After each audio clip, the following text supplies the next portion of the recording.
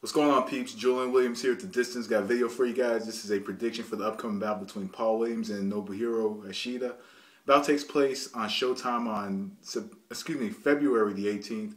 Not for any championship. I think it's going to be the main event of that card, and the undercard is going to be Gabriel Campillo versus Tavoris Cloud. So this is actually the comeback of Paul Williams. Paul Williams had just got that fucked up ass decision against Erislan de Lara back in July the 9th, and as overall he hasn't been in the ring since. Neither one of them been in the ring since, but Paul Williams is now coming back. Personally, I think that either Paul Williams should have made a trainer change or just retired. From what I've heard, he has a lot of money now, and pretty much doesn't really have a reason to get back in the ring. He's won a championship. He's been in a top fight against Sergio Martinez. Was knocked out in the second fight. Has a victory over him in the first fight, December 5th of 2009. He's facing decent fighters over time, but also he's a fighter that nobody's gonna want to face long down the line. So I just think that Paul Williams, and not only that, with his style, he's gonna be getting hit a lot, especially if he goes on. He faces bigger punchers in the middleweight division. So anyway, with that being said, I don't think that he did make a trainer change, and also he's shown that he will not really change his style up all that much. He's pretty much an offensive fighter. He's not very defensive minded. He's tall, he's rangy, he has like an 81-inch reach. He's about 6'1", 6'2", and the thing with him is he's always had trouble guarding himself from the left hand. He's had trouble with the same kind of fighters that move and bounce around, and use their jab. He's that kind of fighter that has trouble against those kind of fighters. Especially because he depends highly on his offense and work rate. He throws over 100 punches around. He's always walking forward. He could, take a few punches coming in, and he fights much shorter than he should be fighting. He should be fighting tall. He has that long reach, has a long wingspan. He's taller than the fighters that he fights, and he just should be fighting a whole lot differently than he normally does, because typically he fights with somewhat of an amateur style. Walks in, throws 100 punches, and sometimes admires his work, and sometimes he doesn't. But against the right kind of fighter, it works, like against Winky Wright. And some people thought that Winky Wright had a chance against Williams. I didn't think he had much of a chance, just because of the style of where he shells up, and then he waits for an opponent to stop punching, and Williams has the stamina and the ability to just throw 100 punches around for 12 rounds in a fight. So now he's facing Nobuhiro Ishida, a fighter that just defeated James Kirkland in the first round in their fight back in April, in the undercard of Maidana versus Morales. And this overall, Ishida is not necessarily a bad fighter, or a fighter as if his record indicates. Of course, he has a big win over James Kirkland. He fought Rigoberto Alvarez in a fight I thought Ishida won by a couple rounds. And just overall, I just think in another fight that he was in that I saw, it was kind of a close fight, against I forgot the dude's name, but just overall, Nobuhiro Ishida is actually quite decent. But from time to time he can be in the ring, and he looks like a sparring partner in some instances in the ring. But overall, in this fight for Ishida has shown in his last few fights that he works well, coming underneath the jab. He has, he's very wiry, very skinny arms, and he can actually take punches. In this fight, he's gonna have to try to sneak in the left hook. The left hook is gonna be the key to winning this fight for him, due to the fact that Paul Williams has had trouble in the past defending himself from the left hand. We saw that in the Lara fight. Lara continued to land the left hand at will, and moved a lot to his right. And the thing with Ishida is Ishida also in the Kirkland fight has shown that he knows how to slip in that left hook.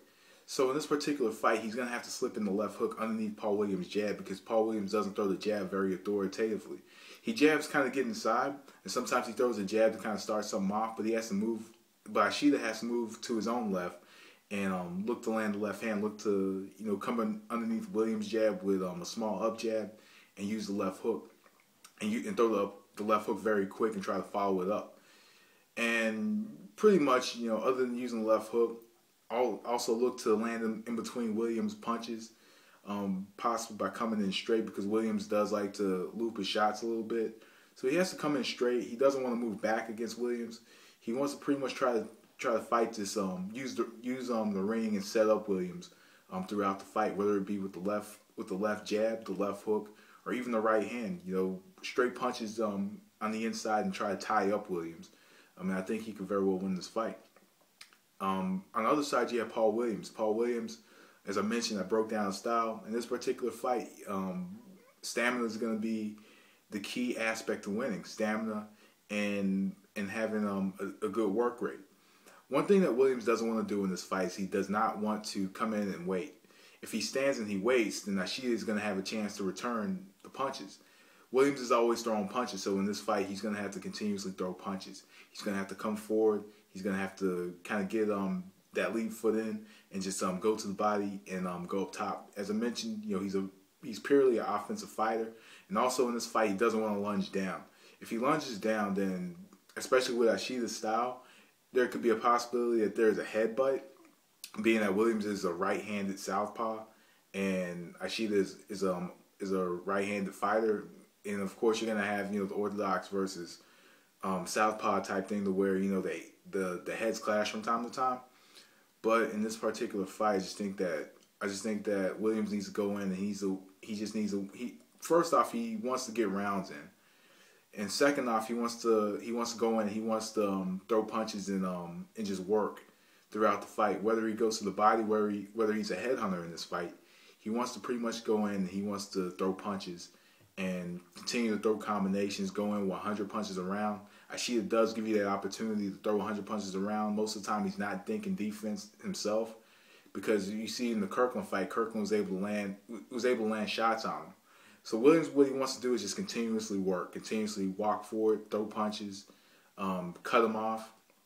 And it's kind of easy to cut off Ishida due to the fact that he's very flat-footed, and just use the reach to his advantage. Get his shot in before Ishida is able to throw, and also jab his way inside. If he's able to jab in, then he's kind of cutting off of